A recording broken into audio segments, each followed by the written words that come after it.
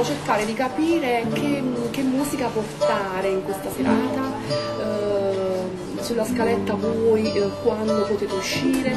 Abbiamo lavorato proprio per questa serata, abbiamo messo su dei brani che eseguiremo come famiglia d'arte per la prima volta, no?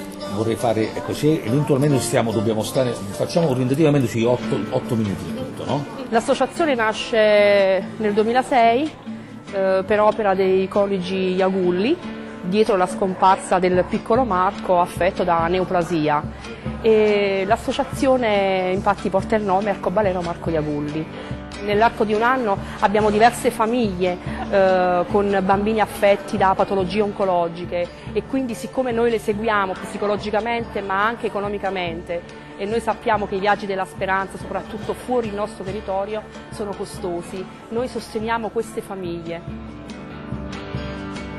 L'associazione si sostiene attraverso stand di piazza, c'è un evento annuale che viene fatto al Teatro Ariston, e quello è un evento per noi molto importante perché attraverso quello, insomma, entrano un po' più di fondi. Abbiamo preparato apposta per quindi è una sorpresa, quindi non puoi far ascoltare? No, abbiamo preparato apposta per te. Guarda, molto difficile, ho fatto lavorare i ragazzi anche fino a 6 ore al giorno, 7, no? L'assistente sociale, non chiamare l'assistente sociale, ma resta. No, questo è l'azzurro, già, Arcobaleno. Ok, andiamo a vedere i lavori che stanno facendo le ragazze. Venite. Allora, questi, scusate, vogliamo spiegare un po' alla famiglia Gibboni?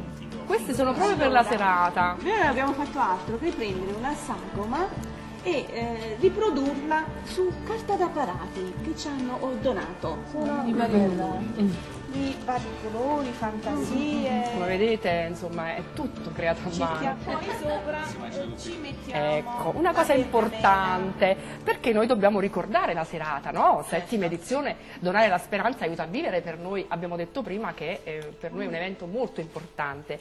Battipaglia risponde bene a queste cose, vero? Sì, sono solidali, sì, sono solidali.